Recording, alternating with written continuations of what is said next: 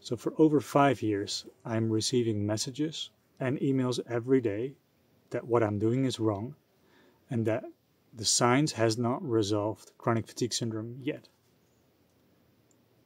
But what if that's actually not true?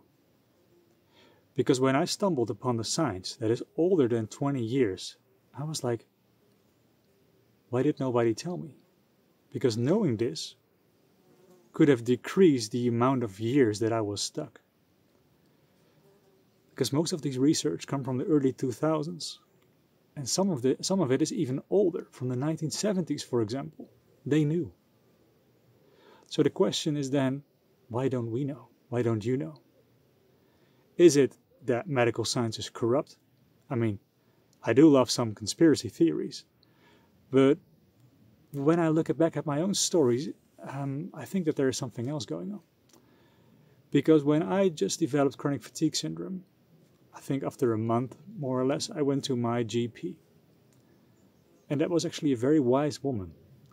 And she told me about the science that she had read.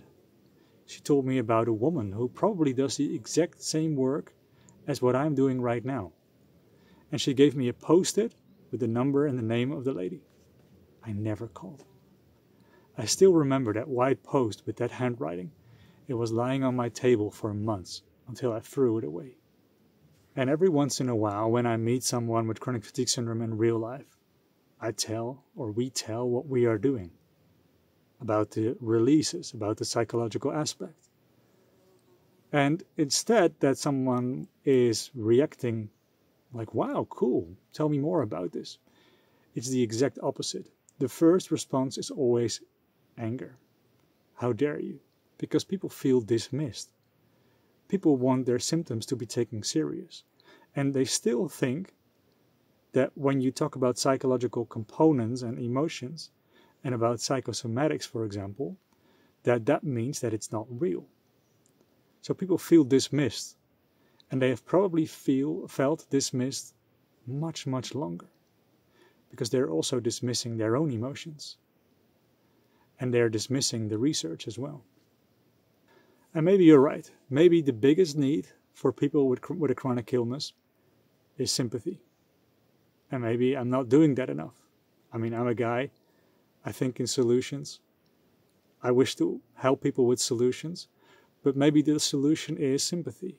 And maybe I'm not doing well enough there. So the question is, are you actually ready for the research? Are you ready for the science? And if so, then write ready in the comments. And it's so easy to still dismiss this research and to write comments like this. And in the past, when I was still coaching many people who were not in the program, with almost 1,000 different people, I've managed to switch their symptoms on and switch their symptoms off. Even though they were highly skeptical about my work, because they identify with all kinds of labels such as Lyme, mitochondrial damage, physical components, etc. You know, it's not easy to talk about this. If I wanted to be successful, I would have found another way to talk about it. For example, I could implement some of the research that is more accepted about the autonomic nervous system, for example, or the vagus nerve. And then we can say, oh, the vagus nerve is wrong, or the autonomic nervous system is wrong.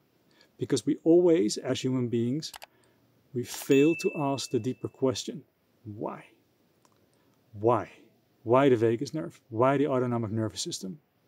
Why exactly these two systems of the body that heavily interact with an emotional state? Because the vagus nerve and the autonomic nervous system are not the problem. And the science suggests that. It's not the problem. So why is nobody else talking about this truth? Well, the truth is like a cancelled Netflix series.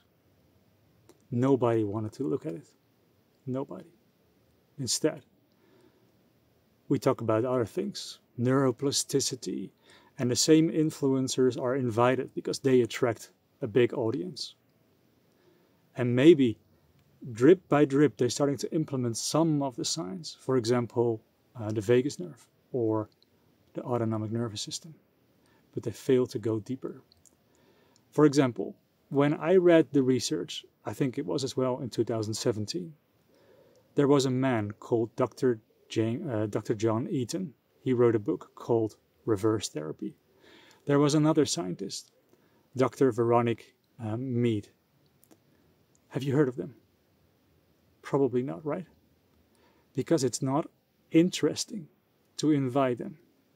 Because if you want to get rich, if you want to have followers, then bringing in people who are not known doesn't really help, right?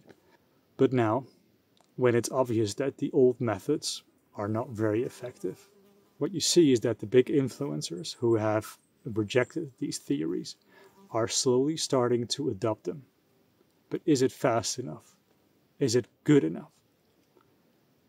Because why not go deeper? Why not tell the truth in a world where nobody wants to hear it?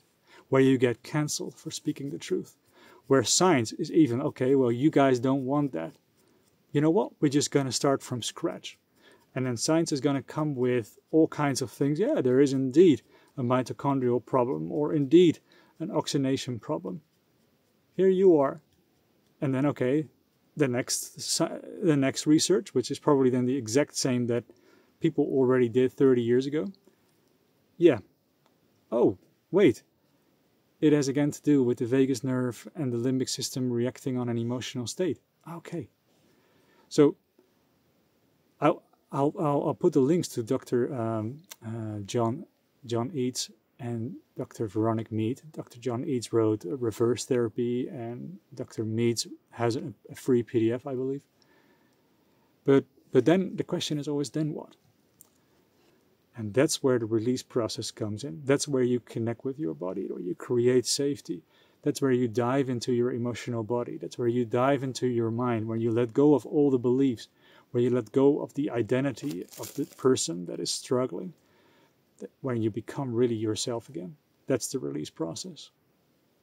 And by implementing that, you get these kinds of stories. It's like a wonder, actually. You can't believe it. Like 1 hour before I had so crazy symptoms, and now I feel really good. It's really strange, but it really works. So good luck. This is it. Accept it. Like, if we really want to heal, if we don't want to stay sick for the rest of our lives, this is it. And I'll put a link to all the researches below, and as well the video that I once made with the exact science. I'll link it as well. It's like, take a look at it. Have an open mind. It's worth it. And even though when you think there is structural damage, when your symptoms are related to a bacteria or to viruses, because most people, they have this healing phase started after an infection like that. Even in these situations, there is nothing terribly wrong with you. The science suggests it. We can't just switch it on and off, or maybe you can just slowly taper it and slowly improve by dealing with the underlying causes. So right ready, if you are ready for listening and hearing the science and taking a step further. And as well, please like, subscribe, share, and I wish you a beautiful healing journey.